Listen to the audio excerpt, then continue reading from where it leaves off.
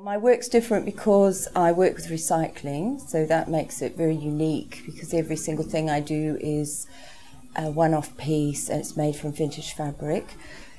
And the other thing that makes it really different is that I do the whole process from start to finish. I make the cloth, I do all the cutting, I do all the machine embroidery, so every single piece of work I make is my vision and something that I do specifically by myself.